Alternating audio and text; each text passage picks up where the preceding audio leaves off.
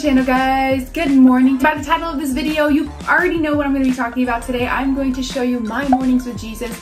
The reason I'm doing this video is because I know that like when I first was a baby Christian, I didn't know exactly how to spend time with Jesus. Like I was like, you just talk to him, you read your Bible, like what do you do? So I figured I'd make a video showing you guys what I do. Doesn't mean what I do is the only way you can do it, obviously. But I know some people have no idea even where to start. So here are a couple things that I do, and maybe it'll give someone inspiration or motivation to get back into the Word. Disclaimer, you don't have to do everything I do, or you maybe even do more. That's cool. Like this works for me, and I'm just hoping and I'm praying that this video reaches people who it needs to reach. I'm gonna start my video being real with you. So I'm not your typical wake up at 5 in the morning Christian girl. I woke up at 6:30 and then I didn't get my day started until like 9. Just super important to start your day with Jesus. I just highly recommend that, but keep learning from experience that like when I don't start my day with Jesus, things do not go well for me. Anyways guys, so I already made my tea, so I start every morning with a cup of tea. And if you watch my other videos, you already know that. I do not drink coffee. I think it's disgusting and the smell is nasty. I usually just sip on this. You guys like my sweater? It says prayer changes everything.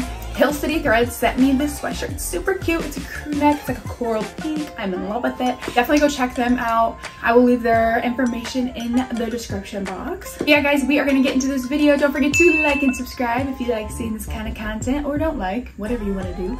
And I will see you guys in the living room. This right here is where I spend my Jesus time. Something I do recommend though is having a spot every day where you go, because it just becomes a routine, and this is like a very reliable spot. I know that like it's always going to be open and it's comfy.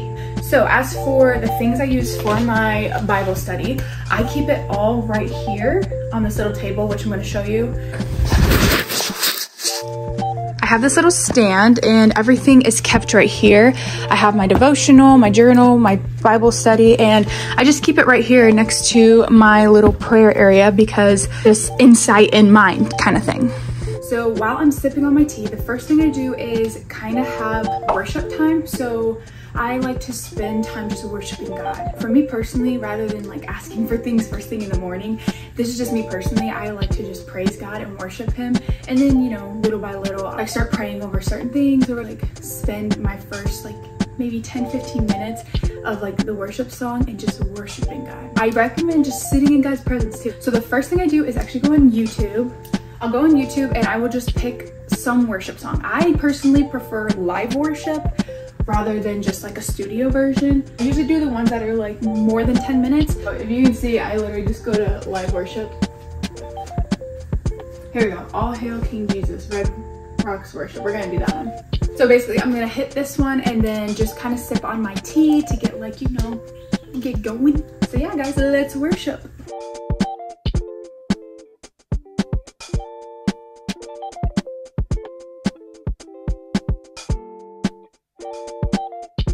Man, I feel good. This is like when I start my prayer time. What I'm gonna do is put instrumental worship on. I started doing this like maybe a month ago. It has helped so much. So if you get distracted easily, I highly recommend this. So this is what I'll do. It's this easy. Worship instrumental, and then just pick any of them. Let's go to any of these prayer ones. Again, I'm not gonna play it because copyright issues. And you can tell I sit in this corner a lot because like, this bad boy is like going through it. So I'm not gonna play the music right now because I don't want to get copyrighted, but I'm gonna tell you what I do. So the first thing I do is I have this prayer journal, and it's literally just an empty journal, and mainly because I like to keep track of my prayers. It's nice to like go back and look at like what God's answered or things I still need to be praying over. I don't even fill up a whole page or anything. This is kind of like my prayers / praises. I find when I'm like actively writing, it does help me like get more focused, I guess. So I will do that. And then the next thing I do is my devotionals. Like I just do one devotional a day. I'll have like kind of like a theme, and then I'll have like scripture, and then she kind of just talks through her experience, and then there's a prayer at the end you can pray. That's kind of like what a devotional is. The author who's writing it, it goes through their personal experience. That way they can somehow relate. She's my age, so like the things she goes through are similar things that I go through. So it's just nice to like read that, like you're not alone going through those things, and that's why devotionals do help a lot. Definitely recommend getting a devotional, and if you're looking for one, there's this one or her other devotional called Live. It's a pink book. I have it. It's up there. I'm too lazy to get it. If you guys have certain devotionals that you love, please comment them so I know which ones to check out next. And then before I get into the Word of God, I like to pray and just ask for the presence of God to just help me understand His Word and just invite the Holy Spirit into it. And I ask God to like help me retain the information. I ask God to help me use the information. And that's a big thing. Like I never used to pray over reading, but I feel like that's why I used to get so frustrated because I couldn't understand it. You know what I mean?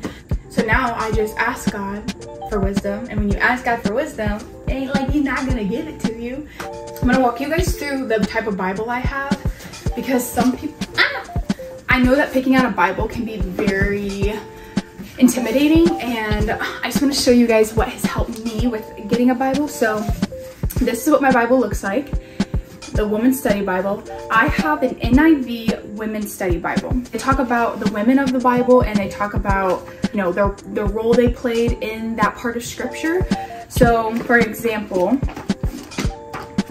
so if you look at it right here, in scripture they're talking about Ezekiel and all that, and then this talks the wife of Ezekiel. It'll kind of just say a passage about her, and that way you're able to understand her a little bit more. And then another thing I love about my Women's Study Bible is that it has like these aren't scripture, but they're like kind of like little encouragement messages on here. And then obviously all of what Jesus says is written in red.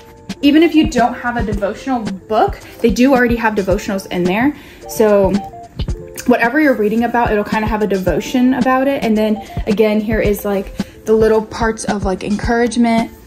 And then it talks about women's ministry, but everything is from like women's perspective kind of thing. And then at the bottom, that's where it kind of does the study part. So it will talk about what you're reading, but in a way that like you and I would understand it. Like it goes in depth of like what is happening. So it does just kind of like break it down even more for you. And something I haven't done in a long time, but I do recommend, is kind of just studying that. So like that's when I kind of go into like studying it, and like I write down like everything, like, oh, this is what this meant at this time, or this is why, this is who this person is, and like almost like studying like you're in school. But yeah, so currently I am reading in Corinthians. I just started Corinthians. I typically like to read one chapter a day. So I try just to read one chapter, sometimes even less, and just like focus on that. Oh, also one more thing, tons of audiobooks. So like if you have a hard time reading, or like you struggle with dyslexia or anything like that, the Bible app has like an audiobook. You can literally just play it while you read. Or if you don't have a Bible, just use the Bible app.